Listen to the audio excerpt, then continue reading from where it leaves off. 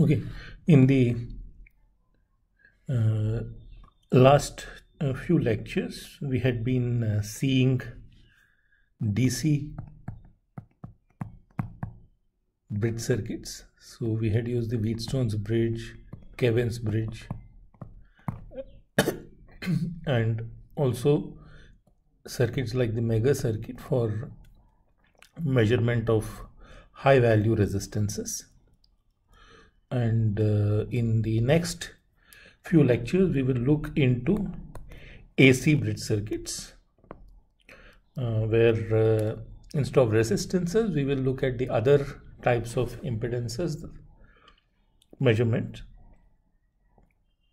And more particularly in this particular lecture we would look into capacitance measurement. Okay, now in AC bridge circuit, as the name implies, we are looking into using AC signals and trying to measure the value of a circuit component, and we will look into capacitors and inductors. That is, we will measure the capacitance of a capacitor, and in case of inductance, either the self inductance or the mutual inductance between a pair of inductors. Okay, and we'll also try to figure out the quality of a capacitor or an inductor by measuring the quality factor in case of an inductor or dissipation factor in case of a capacitor. Okay, let's first go into the basic concept of an AC bridge. Okay, so the construction of AC bridge is very much similar to the construction of Wheatstone's bridge. So in similar to the DC bridge, like Wheatstone's bridge, the AC bridge also has 4 arms, and you have a detector connected across these arms. Okay, and however, instead of them, the arms being simple resistances, now there are 4 impedances here: Z1, Z2, Z3, Z4. One of those impedances is the unknown impedance. Okay, and instead of a DC supply, you have an AC supply. Okay, but there is one very important difference. Okay, that is the nature of the signal across these 2 terminals. That's terminals across which the detector is to be connected. In DC bridge circuit, we had a galvanometer connected here, and the current was being measured, and we wanted the current to go to 0. Okay. However, when you so you had a DC signal there, and the DC signal being equal to 0 meant that the bridge was in balance condition. However, when you have an AC supply, regardless of which points you take, okay, even this, the voltage across these point, okay, let us say if this is 1 and this is 1 dash, V1 dash is an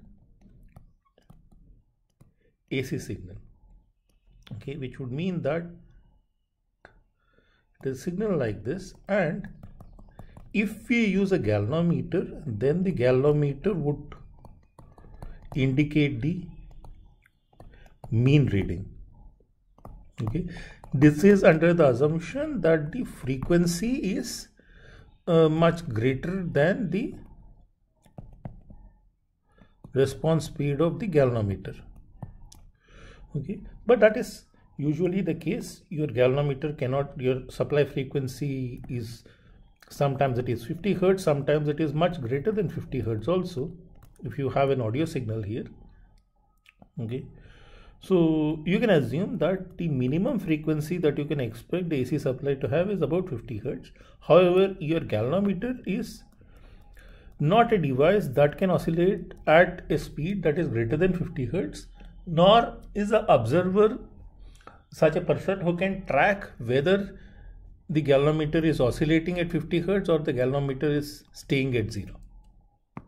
Okay, so what it boils down is that if you have if you have an AC signal and you connect a galvanometer across the bridge, the reading of the galvanometer will be 0, or the reading will be at least perceived at 0. Okay, and what this boils down is that in case of an AC bridge circuit, your galvanometer is not going to suffice as a detector. You need to do something that will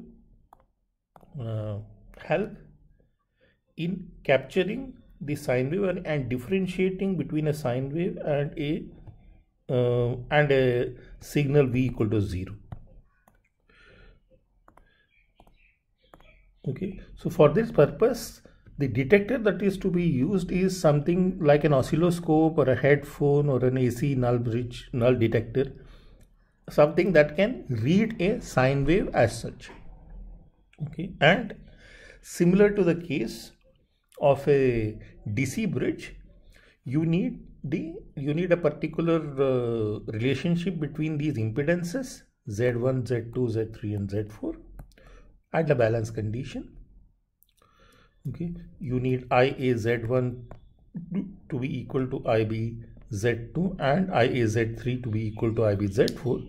So from that you can see that Z1 Z4 is Z2 Z3 if you go for the impedances, or Y1 Y4 is Y2 Y3 if you go for the admittances. Okay, or Z1 by Z2 is Z3 Z3 by Z4. All those cases can be taken into consideration. Okay, and this brings to one more important conclusion. Okay, in case of a Wheatstone's bridge, you had a relationship like R1 R4 is R2 R3. Okay, so what you are doing is you are comparing two real numbers, and to achieve a balance you had one adjustable component that would suffice. So if you had R1 and R2 are the ratio arms, they are constant. R4 is unknown. Okay, R3 can be variable and the job gets done. However, in case of a AC circuit, you are basically comparing two complex numbers. So Z1, Z4 would be a complex number because Z1 and Z4, Z2 and Z3 can now be impedances. And since you are comparing two complex numbers, you would need the two adjustable components to hope that a null condition, a balance condition can be achieved. Okay, so we need either a variable two variable resistors, one variable resistor, one variable capacitor. Something of this combination would be required.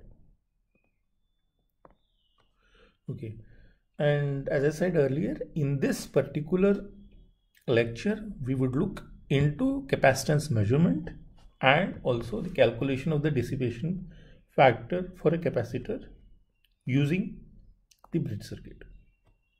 Okay, and since it's a capacitance measurement and we will be using RC bridges for this capacitance measurement, more particularly we will look into the construction of two particular bridge circuits, the Sauty Bridge and the Schering Bridge. The Sauty Bridge is being used for low dissipation factor capacitances and the Schering Bridge for high dissipation factor capacitances. Okay, now the next question that can crop up is, what do you mean by this dissipation factor? Let's look into that now. Okay, now the dissipation factor is a number that indicates the quality of the capacitor. It is basically the ratio of the resistive part to the reactive part of the capacitor's impedance. Okay, so if the capacitor is Z is equal to R minus Jx. Okay, the ratio R by X is going to be the quality factor of the the dissipation factor of the capacitor. Okay, and basically you don't want this R component to exist.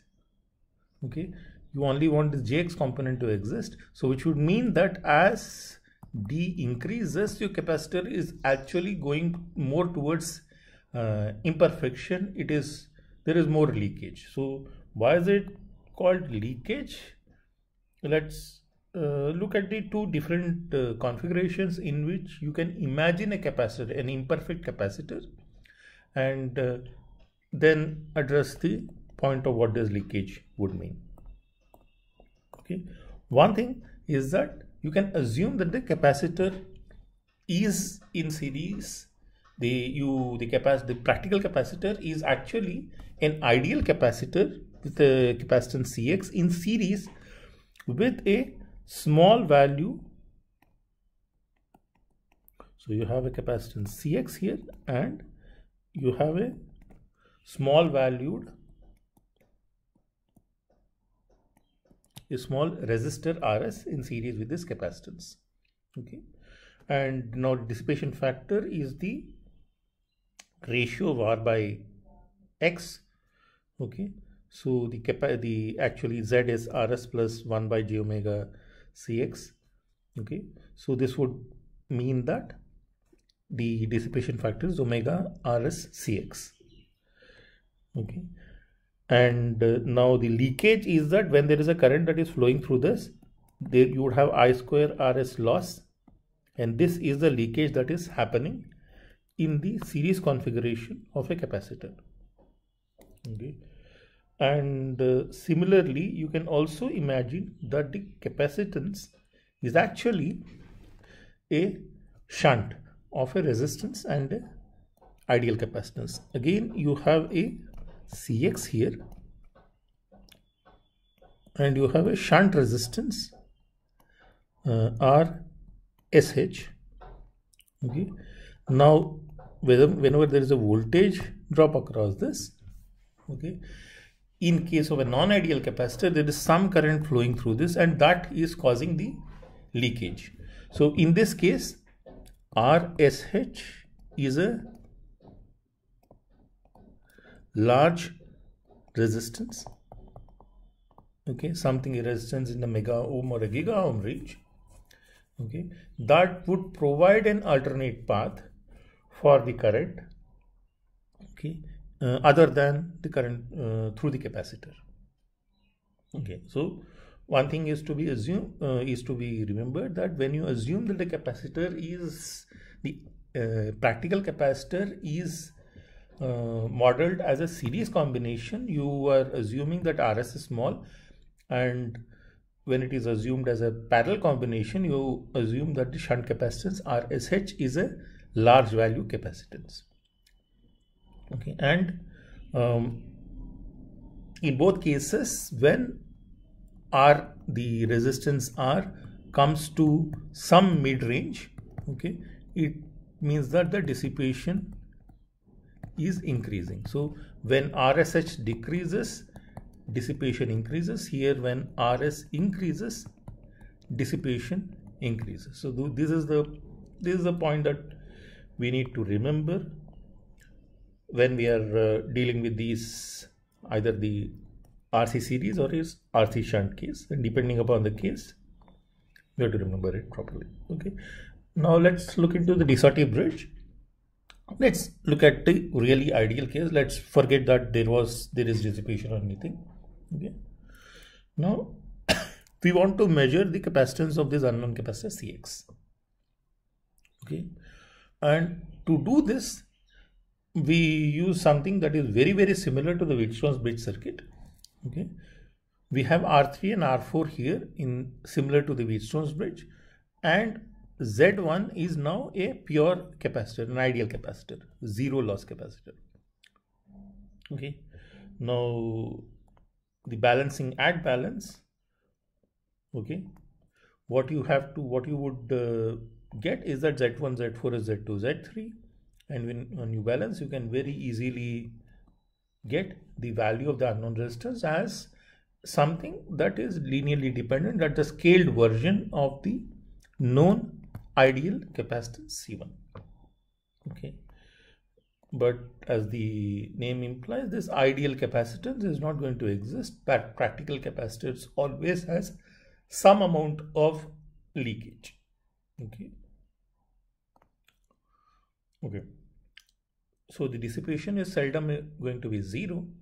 So what we would do is that we'll not only assume that the capacitances here and the capacitances here are non-zero, we'll also add a series resistance in both of these arms. Okay, note that R1, this capital R1 and capital RS, okay, are explicit series resistances.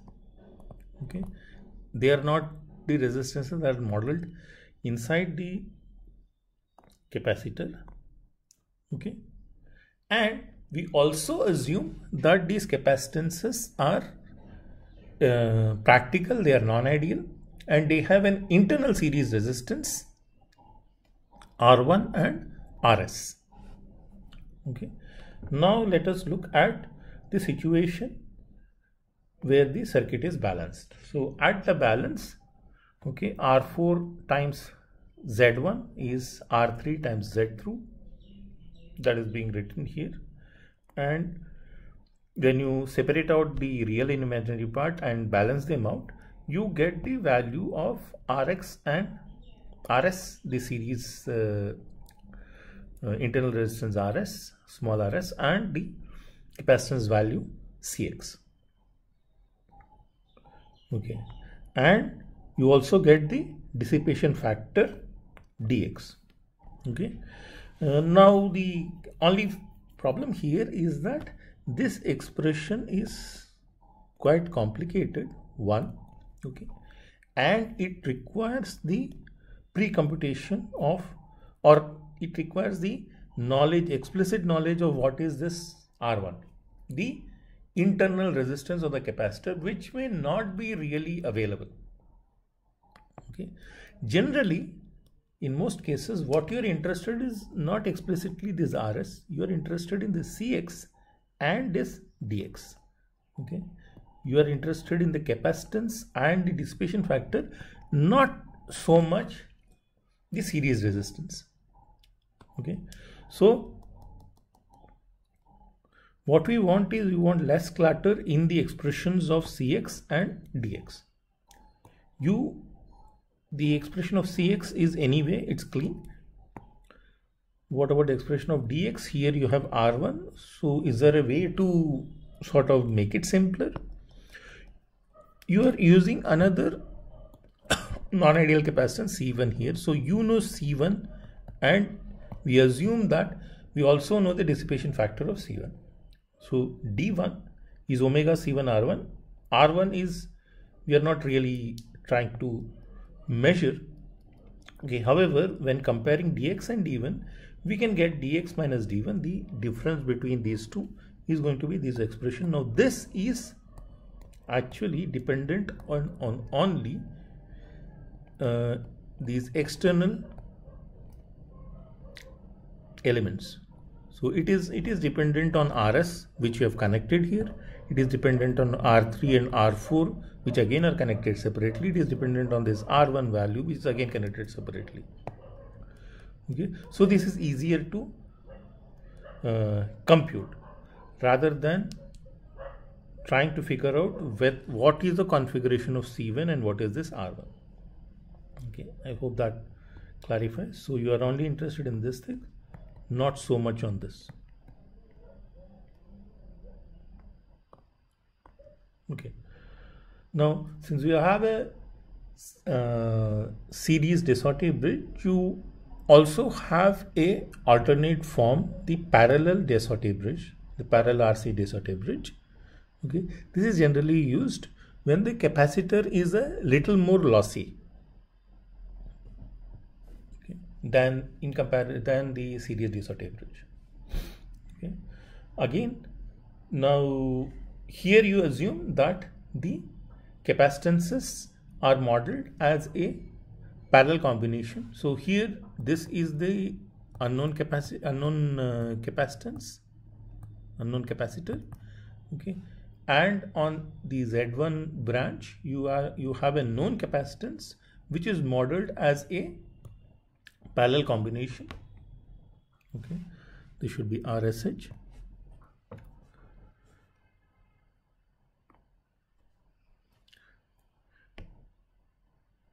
Oh, sorry, this is R1. Okay, this is RSH. Okay, so again add balance. We have this expression Z1 Z4 by Zx is Z3 by Z1, which can be written like this. These are the admittances. Because it's a parallel circuit, the admittances get added up. Okay, and on simplification you can find the value of RSH, Cx and Dx. Again, we are not too interested in complicating and finding the value of RSH. Okay, so Dx is the Cx is again has a quite a decluttered this thing, and Dx, the dissipation factor of the capacitance, is now a what do you call, a multiple of the dissipation factor of the known capacitance C1. Okay. However, there is one slight issue here. Okay, or not an issue here, something that needs some amount of observation. You see that dx is always greater than d1, because see, r1 is greater than 0 always. You don't have a situation where r1 is a small quantity or 0. Okay, dx is always greater than d1, so which would mean that the dissipation factor of the unknown capacitance has to be greater than the dissipation factor of the known capacitance C1. Okay, or rather in the other way around, C1 d1 should be less than expected dx. Okay, you would need a good quality, a low dissipation factor capacitance to be used in this circuit, or else you would not achieve this balance. Okay, note that only at balance you can have this condition. Okay, so if you have a lossy capacitor here, okay, and not so lossy capacitor in the unknown tranche, then you would not achieve balance at all. Okay, so there is a demand of a less dissipative capacitance here. Okay, now there is one thing, that in both the series and shunt case, okay, if the we already seen that if it is a shunt case, okay, even in the shunt case, R1 plus R1 by R1 is happening. So if as the dissipation factor increases, the shunt resistance R1, okay, if it goes down, okay, then you would have the dx to be the same as d1, so the accuracy is lost. Similarly, in the series case also, okay, if RSH increases, then too the accuracy in determining the dissipation factor gets lost. And so these errors, to avoid these errors, a slight change in the configuration is needed. And in case you are dealing with lossy capacitors with larger dissipation factors, okay, we tend to use the Schering bridge in place of the Sauty bridge. Okay, so the Schering bridge configuration is very similar to the series Sauty bridge. Okay, so this Rx or the Zx branch is the same. Okay, you have the unknown capacitance here in the ZX branch. Okay, instead, and here you have a low dissipation factor capacitance C1. Okay, there is no other series component here in Z1 arm, it's only one. Okay, in Z3 arm, instead of R3 alone, you have a parallel combination of C3 and R3. Okay, and from this, at balance, you can say that using the equation, you can determine what is the value of RS and what is the value of CX. Okay, now if you find the dissipation factor, this dissipation factor would be dependent only on, at balance it would depend upon only the C3 and R3 values. Okay, and if we keep R3 as constant and vary C3, or the other way around also, okay, if you keep one of these factors constant, vary the other one, you would end up as a, you can use one of them. Say you say that R3 is constant and C3 is varying. So C3, the value of C3 becomes direct reading, a direct indication of the dissipation factor D. Okay, and which means that the D reading can be taken directly. Okay, and there are few other applications in which the Schering bridge can be used. One of them is for insulation testing. Okay, now here you have an insulator which is modeled again as a capacitance in series with an with a resistance.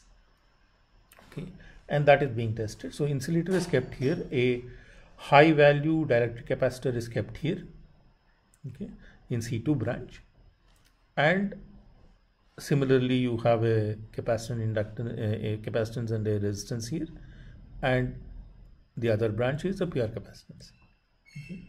And since a high voltage application, it's a high voltage application, only if you apply a high value of voltage across this, since the capacitance and resistances of this circuit is quite high, of C1 R1 is quite high, even to produce a very low value of current across this D, you need a high value of voltage. Okay, what it boils down to is that if you compare the voltages across this terminal BC, okay, let me use a different color so that it is okay, voltage across this B and C terminal or D and C terminals, okay, these ones are much less than the voltage across these two terminals and these two terminals. So this entire, the detector circuit is generally protected against the effects of this high voltage, okay, simply because of the high impedance of these two branches. Okay, and from this you can compute the value of this capacitance of the insulation material. Okay, and as an additional protection, this end is also grounded. Okay, it was already grounded here anyway. Okay, another application in which the Schering bridge can be used is to compute relative permittivity of some material. Okay, so what is done is that you create a capacitor with the dielectric material being the material under test. So this, whatever I am coloring in green, okay, this will be the material under test. Okay, and you do two capacitance measurements. You keep the switch open, okay, and measure the capacitance. you keep the switch closed and measure the capacitance. Okay, when you keep the, so let's say that if this is Cx1, if this is Cx2, okay, when it is open, then Cx open would be just Cx1, okay, and when it is closed, then Cx closed is the summation of these two capacitances. That is quite trivial to see. Okay, so you can get the value of this capacitance alone as the difference of the value of the unknown capacitance when the switch is closed and when the switch is open. Okay, and since the formula for the capacitance is Cx is epsilon A by D, and epsilon is the relative permeability into the absolute permittivity, sorry. Then from this you can figure out what is the relative permittivity of whatever material that we are dealing with. Okay, and another application in which RC bridge circuits can be used is the Wien Bridge, which is generally used for frequency measurement. Okay, this is the structure of the Wien Bridge, and now at balance you have this relationship, and if you look at the imaginary part, if you see the real part becomes independent of frequency. Okay, and at the imaginary part, when you try to equate, you find an expression of frequency in terms of the elements of the bridge circuit. Okay, and from that you can determine what is the supply frequency. Okay, so with that we come to the end of this lecture. You can look into chapter 16 of A.K. Sawhney, which deals with the AC bridge circuits, and also chapter 5 in Helfrich and Cooper, which again deals with the bridges and their applications. Okay, okay, thank you for your time. We'll end the lecture here.